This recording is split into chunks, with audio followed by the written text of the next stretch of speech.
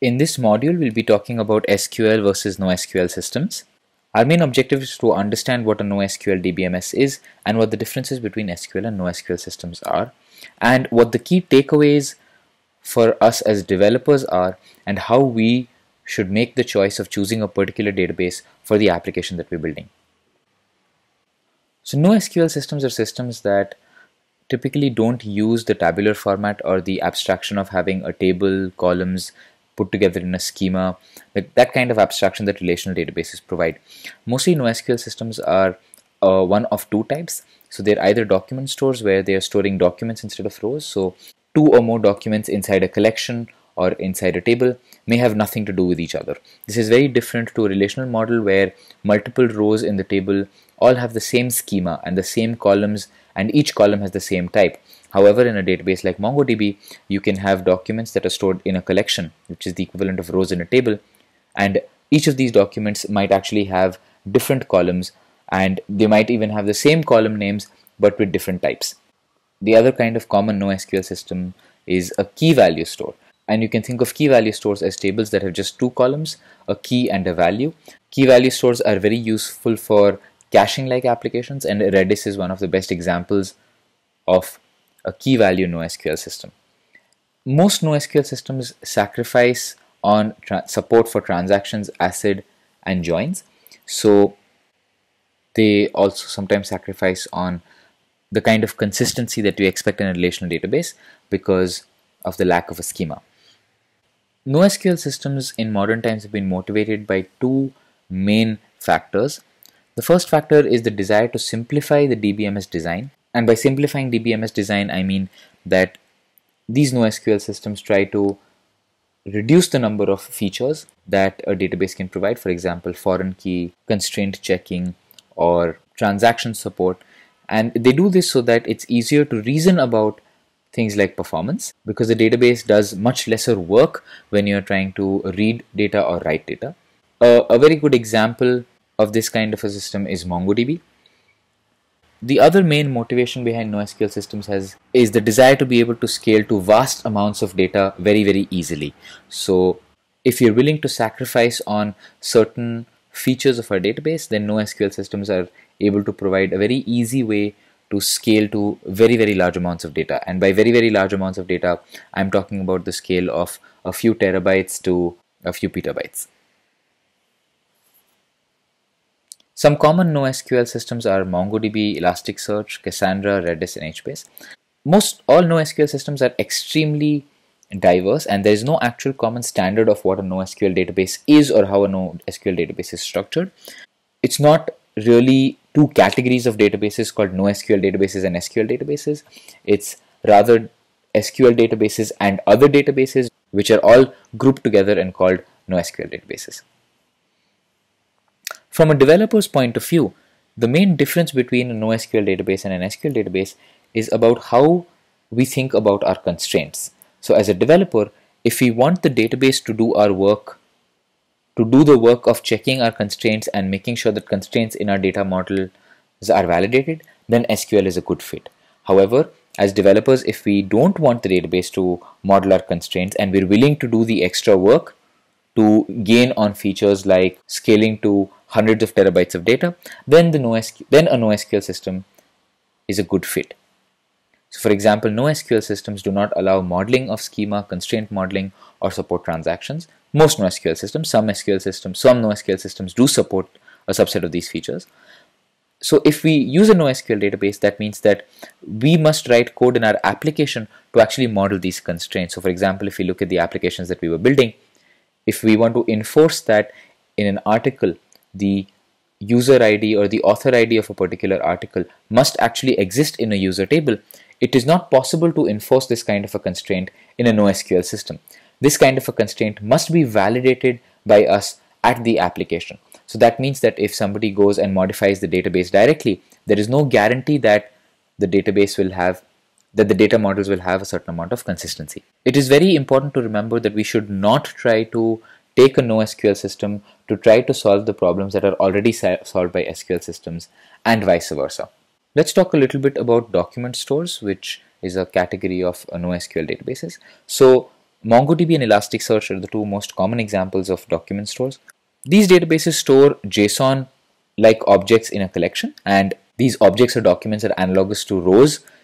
Both MongoDB and Elasticsearch try to support clustering out of the box, which means that if we want to store more data and we want to have the same performance, then we just have to add another machine to our cluster, and the database system will automatically replicate and shard the data between two instances of the database in the cluster. So we don't have to worry about how to shard our data, or we don't have to worry about how to do the replication, and this happens automatically. So if we have to choose between SQL and NoSQL systems, what are the factors that we should use to decide? Sometimes there are very clear-cut use cases for SQL and NoSQL systems. For example, if we want to support financial transactions that require ACID properties, then in such a situation, as a developer, one should blindly choose a mature SQL system which will support transactions in ACID, be the primary database. Another extreme example is if we need a very fast in-memory store, which is typically a use case for caching, and we want to store our data on RAM. We don't care about writing our data to disk, and we want read and write access to be extremely fast. This is a perfect use case for a NoSQL system like Redis. But most of the times, the lines are blurry. It is not a clear-cut choice between SQL and NoSQL systems. Let's look at a few examples. Postgres is technically an SQL database and a relational database. However, Postgres can store unstructured data using the JSON column type. And in fact, Postgres's performance in reading and writing JSON data rivals or exceeds that of MongoDB in a few cases. In another case, there are extensions to the Postgres system that allow for horizontal scaling to petabyte scale data, and just by adding more machines to a cluster, very similar to NoSQL systems, and they do this by sacrificing on some SQL features. Similarly, Aerospike is a NoSQL database that actually supports ACID properties. A lot of things are continuously changing month on month, year on year in this environment, and so it's very hard to choose a database that is one size fits all that will work in all scenarios. So when we're in a situation like this, how do we make the right decisions? The first important thing to remember as a developer, especially if we are starting to build applications, is that almost any popular DBMS is good enough. If you're building a simple application, the difference is not going to be between choosing MongoDB or MySQL or Postgres. The difference is actually going to be in building the application till it reaches a scale of data or data usage that actually brings out the differences between these different database management systems. If you have a database size which is less than 1 terabyte and you are a typical web application, then there will almost be no difference between you using MongoDB, MySQL or PostgreSQL. When you're choosing a DBMS, the most important thing is to choose a DBMS with a huge and a vibrant community, preferably one with several tutorials and Stack Overflow questions and answers, so that all of the different use cases that you want to try to do and that you want to try to achieve are already solved and answered, and there is an open community around it. Databases with some of the best communities are MySQL, Postgres and MongoDB. Unless you have an extremely specific application, do not choose a NoSQL DBMS. This particular point is a little opinionated and a personal judgment. However, it is something that would be echoed by most experienced developers. If you're choosing a NoSQL DBMS, make sure that the use case is extremely well defined, because as a developer, there's going to be a lot of extra work that you will have to do if you go for a NoSQL system. Which also is closely related to the point that do not design the application to be Google scaled from day one unless the application is working in a very specific domain that has to process data at the scale of a few terabytes right from day one. Unless your application is processing a few terabytes of data right from day one, do not even think about any fancy database and just go with something that is popular and that has a huge community around it. My personal recommendation would be to use Postgres, since it is one of the most featureful and stable databases in the world. There are several examples of people running the Postgres database for months and even years without any amount of downtime. Postgres has a very rich community and a very rich ecosystem of extensions that allows it to handle several NoSQL use cases like scale out. For example, Cloudflare uses a Postgres extension called Citus, which allows it to handle hundreds of terabytes of data. And Cloudflare uses that system to perform analytics. Key takeaways are that NoSQL systems and SQL systems are not competing systems, and you should not be looking at them as A versus B. They're usually complementary systems that you are going to use in your application for achieving different objectives.